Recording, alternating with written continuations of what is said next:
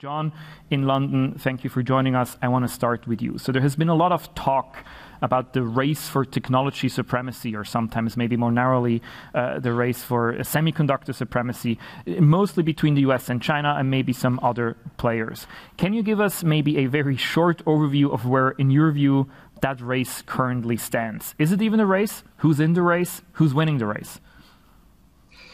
Well, those are all excellent questions, Nico. I think let's focus on semiconductors given the time at hand. No, there isn't a race, in my opinion. What we have is an integrated global system in which China occupies a certain role, the US another role, and likewise for other countries. And it's important to recognize that China's role is very much dependent on the others. So the export controls, which people will have read about in the last few weeks, target this very dependency of Chinese firms on inputs from more advanced technology providers in the US and allied countries. It's an asymmetrical relationship, and so I don't think it's meaningful to talk about a race. What you have is an ambition on the Chinese side to upgrade through all means necessary and capture higher value-added positions within that integrated value chain. And they've had mixed success in doing that. But what the latest set of US export controls are doing quite expressly, and this is reflected in the policy statements from senior officials like National Security Advisor Jake Sullivan, is to essentially freeze China's ability to advance past a certain level. And so if we take only the most recent round of export controls from October, what they target are Chinese access to certain types of advanced chips, in particular those related to artificial intelligence and supercomputing, and to certain types of semiconductor manufacturing equipment. And there are also provisions concerning the permissions required for US persons to work with Chinese actors in the specified technologies. But again, the policy framing that has been given to this by the US government is very much one of restricting Chinese technological progress in certain areas. And that's given an express national security justification in terms of the need to maintain a technological lead over China. So perhaps just to tie this together, what we have is basically a perception on the US side, and increasingly this is the case that is being put to allied countries like most prominently at the moment Japan and the Netherlands, that restricting Chinese technological progress is a national security imperative. So in that sense, I would say that it resembles something of the old Cold War in terms of the dynamic, but perhaps not in the sense of a symmetrical arms balance that people have in mind when you talk about, let's say, an AI or semiconductors arms race. Let me, before we expand the conversation beyond the sort of US-China semiconductor dimension, just ask a quick follow-up. So it seems to me, while I totally understand sort of the immediate rationale behind the export controls from a national security perspective, it seems to me like that kind of measurement is the kind of thing that 20 years later everybody says, well, it was clear that that wasn't going to work. So how realistic is it that one of the largest countries on the planet, one of the second largest economy on the planet, can be cut off for what seems to me to need to be an indefinite period of time from one of the key technologies that powers the world economy? So that it seems like a relatively short-term measure. Am I reading that wrong?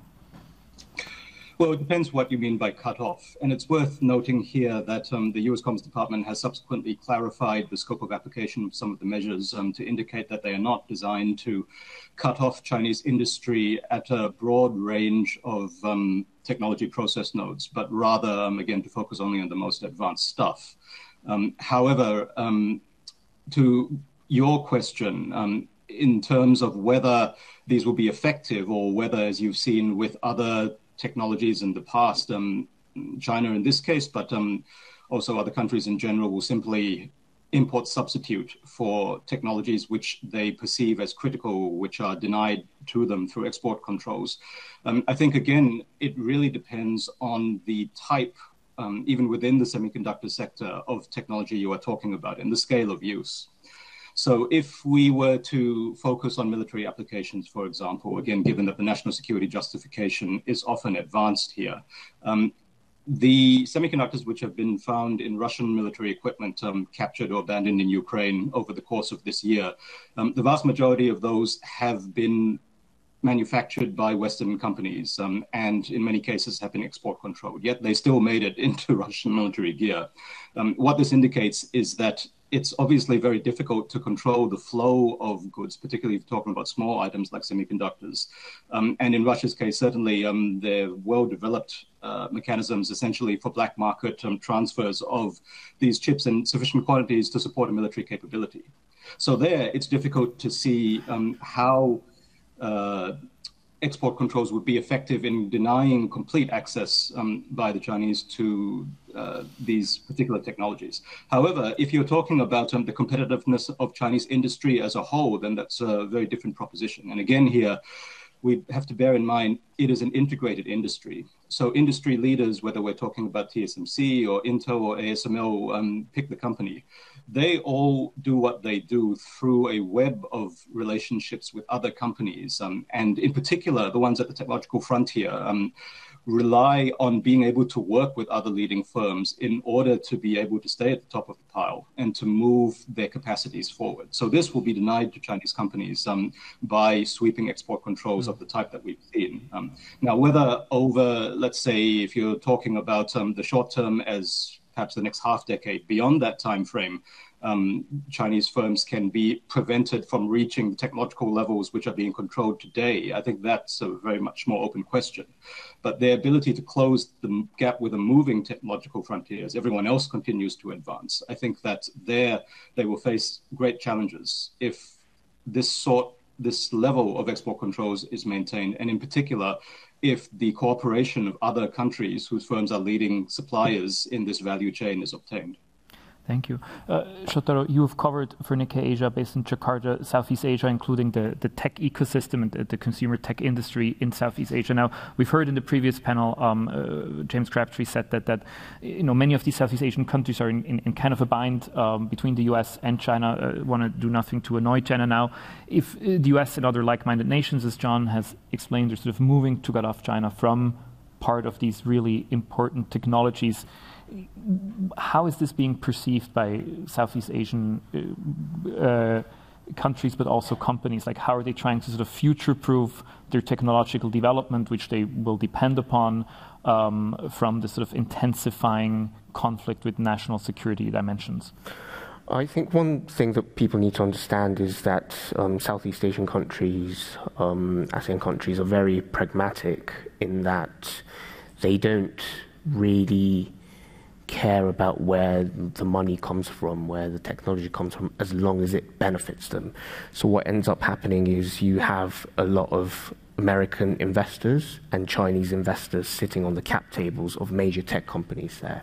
So there isn't really them trying to shelter themselves from the backlash against China. They are playing China and US and to some extent Japan, well, the West and the opposing faction of the world, competing them, saying, look, give us your offers, whichever is good for us, we'll take. And I think that's kind of, it's not to do with technology, but that happened with the high-speed rail that Indonesia was building that was connecting Jakarta to Bandung, which is one of the holiday destinations. Japan had initially thought they'd won it, but then China came back with a good offer, and China is now building it. It was supposed to be completed by 2019. It hasn't been done, but it's basically these countries want to play off these two factions and play that to their advantage. And they understand that US,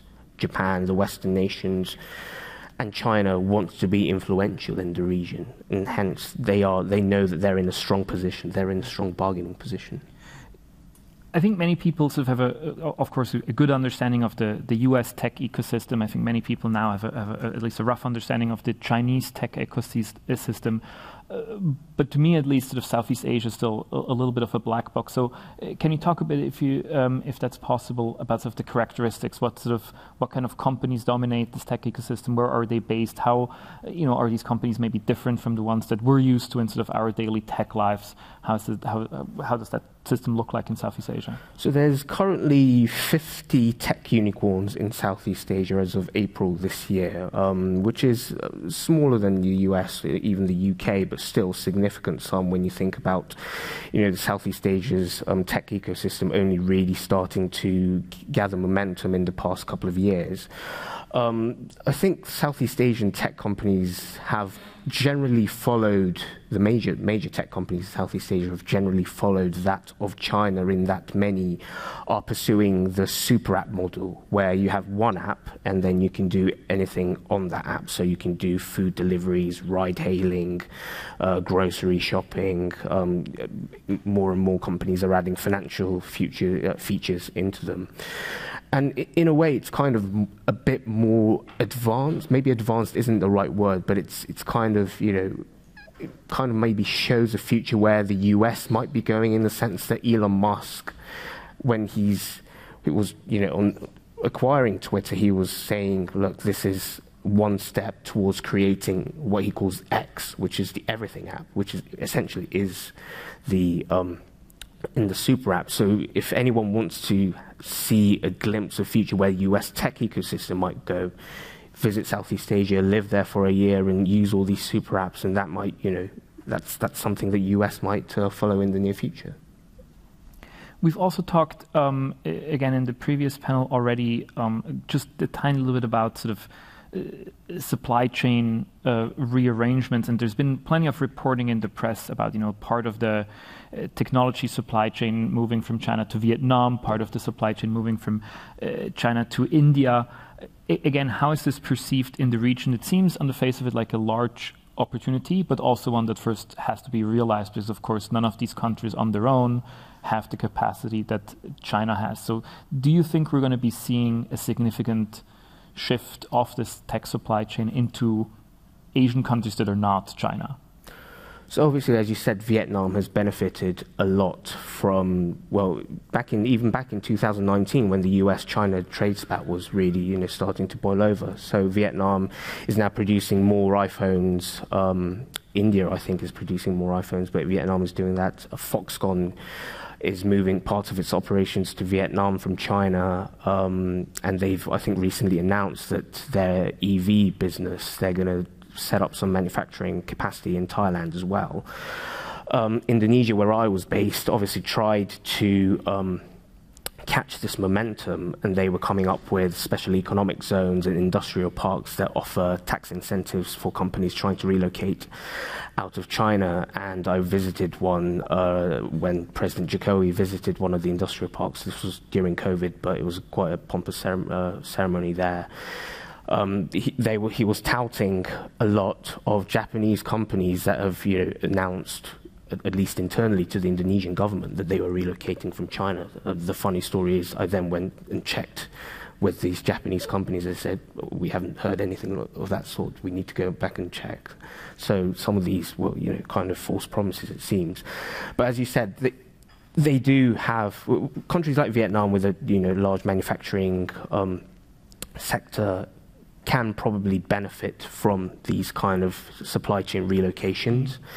But other countries like Indonesia, which kind of lacks the manufacturing capacity, really will struggle. Having said that, Indonesia is trying to be a major player in the electric vehicle manufacturing supply chain, because they have a massive reserve of nickel. And what they've been doing is trying to control the export of nickel ores. They've basically banned the export of nickel ores, telling the Chinese companies, the South Korean battery makers, look, if you want to be part of this, you have to come and set up factories here. And that involves technology transfers, knowledge sharing. So there's different ways of trying to build up their manufacturing capacities as well. Thank you. John, one thing that I've always been really interested in is the question of how technology is regulated by government. So I think we tend to have this narrative of technology of being entirely driven by innovative companies, but of course the regulations and the export controls are just one example of that, play a huge role. My impression is that, interestingly, if you look at the global landscape, both China and the EU seem to be taking a relatively active approach in regulating technology, although the way they intervene may be different. And maybe the US and many Southeast Asian nations have a more lightweight approach. Would you, first of all, I know it's an oversimplification, but generally would you agree that you and China sort of are relatively active in trying to regulate how technology works? And can you maybe talk a little bit about how the Chinese government or different elements of the Chinese government sort of think about regulating the technology? What is the goal of the regulation? What should it ultimately achieve? Sure. Well, perhaps if we start with the United States, I think it depends which time period you're talking about, because as many in the audience will know, Silicon Valley owes a lot to government funding and government research institutes. And many people are now saying that the problem in the United States has been the lack of sustained government support industrial policy over the last 20 to 30 years, whether you agree with the perspective or not. The laissez-faire attitude towards tech capitalism that we associate with contemporary Silicon Valley and the United States is really a product of the current generation. And I think this is true everywhere, that if you look particularly at advanced technologies, there is a strong role for the state everywhere. We hear a lot about TSMC, for example, or Samsung as leading semiconductor fabrication providers, and in Samsung's case, also leading chip company in many other ways. I mean, these are national champions that are poster children for statist industrial policy, not for free market economics, frankly. So I think we do need to nuance this picture. In terms of the Chinese approach, well, China has always had a hands-on industrial policy throughout the reform and opening era. Obviously, much has changed since the Maoist period, but I would say that it has never been the case that the market has been left to do its thing, except in very particular areas, such as in the initial decades, at least, the consumer internet platform sector. So the sorts of the Alibabas, the Tencents, the Baidus, and so on. But what you are seeing now in China is a reassertion of the state's role across the economy, and in particular in the internet space, where, let's be frank, governments around the world have realized that a complete absence of regulation, the dream of the totally free and open internet, is an illusion. It is not something which governments have realized is compatible with social stability or with national security. And so you are seeing governments around the world reassert themselves. And I imagine, Nico, that you were thinking of not only in the EU context of GDPR, but the new package of legislation which is coming through the EU Parliament, which will impose an increasing degree of regulation on what happens in cyberspace. China at the moment is the leader in this area and has the most extensive regulatory regime for data management and cybersecurity, but you are seeing other countries follow because the policy imperative and the logic of this is apparent to everyone. Obviously, in the case of China, the political imperatives are somewhat different. And there, I think that you really are seeing, if I can use Bill Clinton's famous phrase, the Chinese Communist Party nailing the jello to the wall. They have reconciled the contradiction between the internet as a technology that enables the free flow of information with a political system that is ultimately about control. And a lot of the debates, obviously, around how we should interact with China and Chinese technology come back to this. So would you agree that, measured against its own goals, the Chinese government is the most successful technology regulator on the planet right now? Well, again, I hate to keep on saying it's complicated, but it really is. I mean, if we take an example like the semiconductor industry, if you simply look at the quantitative targets that they set in the now infamous Made in China 2025 development plan, no, they haven't met those goals, but that's because they were unrealistic in the first place.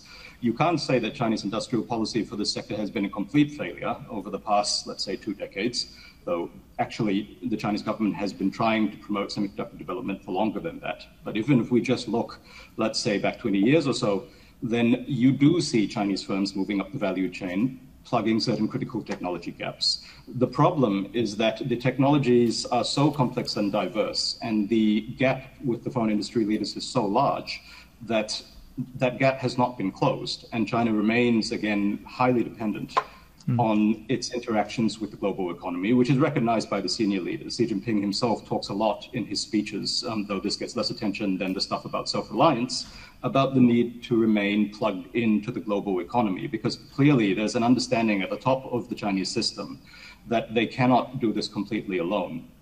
Now, again, if we talk about relative success, I think there are many ways you can measure that. If we look at China's data regulatory regime, certainly there have been voices within China itself, despite the very difficult environment for contrarian views there these days, pointing out the chilling effects of the amount of regulation, the lack of internal consistency, and the other uncertainties that have been brought in by the mass of laws and rules and new bureaucratic channels which have been imposed on Chinese activity in cyberspace over the past few years. And certainly the impression that one gets is that the Chinese entrepreneurial community is very scared now of forging ahead in the way that they did for the previous 2 decades. But whether this remains the case going forwards, or whether this is an initial shock which will be shaken out through the system as it puts in place, fleshes out the details of those rules to develop internal data markets, better data sharing, better supervision by the state of critical information infrastructure vulnerabilities. I think it's too early to say. So again, time frame is very important, and what we're talking about will determine the judgment that we make. Thank you. And I think actually we're surprisingly to me running a bit ahead of time, so we can spend a few more minutes or a few also very interesting questions from the audience that I want to get to. Shotaro, very quickly first to you. So one thing I found striking is that there's quite a bit of fear in Europe and possibly also in the US sort of Chinese technology and it being able to sort of ultimately use to control or interfere. There's been obviously huge pushback against 5G equipment from companies like Huawei. And I just read the other day in Nikkei Asia, no less, that the picture in Southeast Asia is different. There is definitely a lot of skepticism towards Chinese involvement in the economy, but there's more pushback towards industrial companies who bring their own staff, and there's almost no pushback sort of on the tech side, on the hardware side. Is that something that you can explain? Why is sort of that fear of technological interference maybe less developed in Southeast Asia than it is in Europe? And I'm not saying it's justified. I'm just interested in the perception. I mean, as I said, Southeast Asian countries are pragmatic. If China comes with a cheap alternative that works well in the context of Southeast Asia, then they really have no reason to say no to that. And there's obviously ASEAN, Southeast Asia, ASEAN centrality is very important to countries in ASEAN. So in that sense, whether it's China or whether it's US, whether it's Europe, whether it's Japan, it doesn't really matter. Of course, there are concerns from the Western world that China might be doing nefarious stuff, but to the Southeast Asian people's eyes, there's no reason to think that the US won't spy on them if they use US technology or use Japan technology.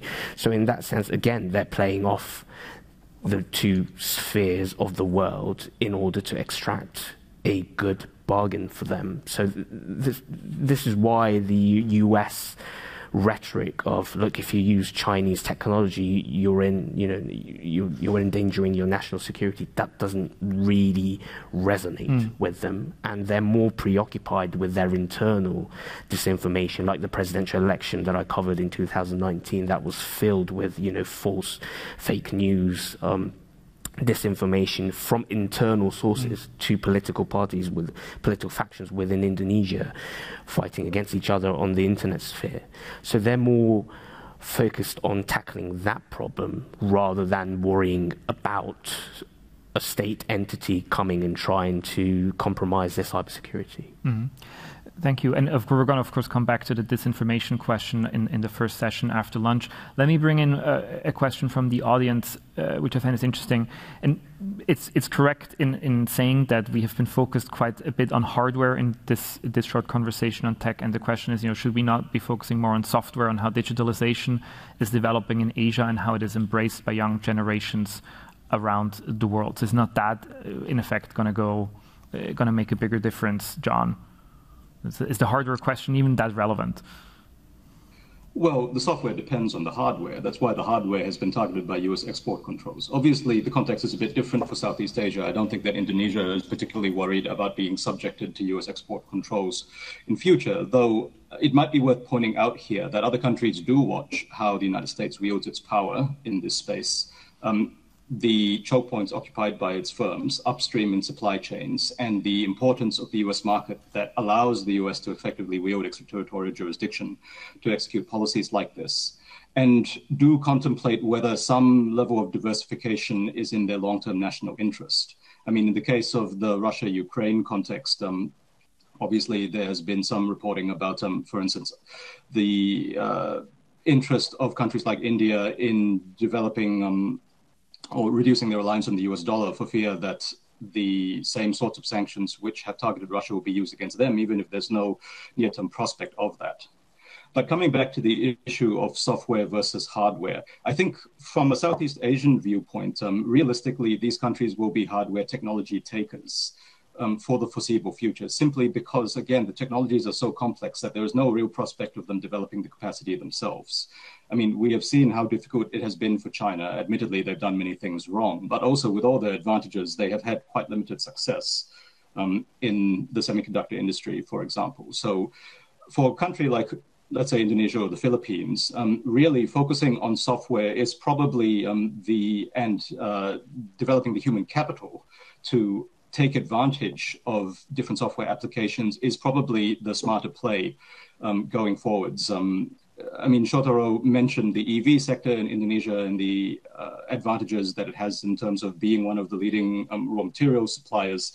Again, people will have read about the idea of a battery OPEC and the way that Indonesia might be able to leverage this to gain a foothold on, let's call them, hardware supply chains in this industry. But as a general rule, the entry barriers for getting into the software industry, whatever we're talking about, are lower, which is one reason why China and India have also been quite successful in this over the past couple of decades. And so, yes, I do think that you will see Southeast Asian countries, and you already see this, in fact, reflected in Indonesian government policy and that of certain other countries, focusing on developing the human capital, plugging themselves into supply chains which are dominated in terms of the foundational technologies by other countries to ride the wave. And of course, the benefits that these countries, larger economies, may gain from smart utilization of software. Again, we can see an example in the way in which software applications have been used in China, the so-called super apps that Shotaro referred to before. They are being used in innovative ways for education delivery and other basic services, as well as for pure consumption. So it is certainly an intelligent development strategy, I think, for developing nations in a context where the hardware, the foundational technologies, are realistically going to be mostly out of reach. Maybe one last question from the audience. I think that's also going to be one for you, John. Short question, short answer, please. China has a semiconductor gap. I think we've talked about that already. So the question I'm going to slightly rephrase is that if you were advising the Chinese government on what is the best way of sort of ultimately overcoming this gap, what would you do? I would advise them to go back 10 years and do what they were already doing, which I think is what they wish they could do, but they no longer have that option because the political environment has deteriorated so much between them and particularly the United States, but also other technology leaders. So in Europe, for example, it's not the same conversation about the cost benefit of doing business with China as it was even 3 or 4 years ago. Once again, I just emphasize that China cannot compete with the leading economies, the US being at the center, as an autarkic player. It has got where it has got in technology terms by being part of an integrated global economy. Now, that's not to say that China couldn't be technologically autarkic, and you might see that choice forced on it, but it is certainly not the best outcome from the Chinese authorities' viewpoint, and I think they're quite aware of that. What I would suggest to the policymakers in Beijing, if they were to ask my opinion, is that finding a way to try and meet the concerns of Western governments halfway, despite the extremely adverse political environment in Washington and increasingly in European capitals regarding views of China and in particular the Chinese Communist Party.